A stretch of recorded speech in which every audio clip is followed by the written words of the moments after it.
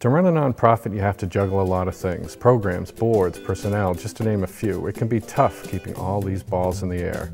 But probably even tougher is the funding. Money, dinero, bread, scratch, cabbage, cold hard cash. You've got government grants, earned income. If you're lucky, you have endowments. And then of course you got private philanthropy. That's its own set of balls. Small balls and big balls.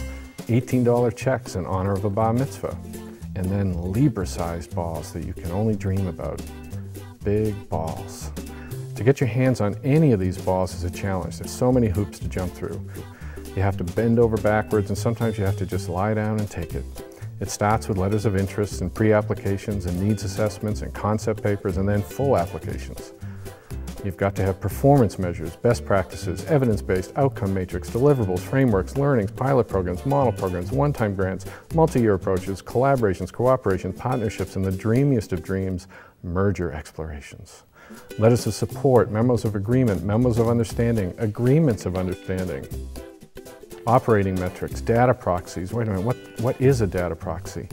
We're grooving with action plans about asset building by change agents who do community building. And we disseminate data-driven deliverables. Oh yeah, we do. Social work isn't important, but social awareness is, and social capital and social enterprises, social entrepreneurs, social innovation, social marketing, social media, social movements, social networks, and social ventures.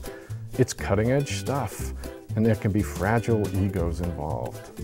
And then you need to remember monthly reports, quarterly reports, annual reports, financial statements, audits, budgets, budget revisions, budget explanations, and interim financial expenditure reports. And in the end, you hope it all works and real change happens.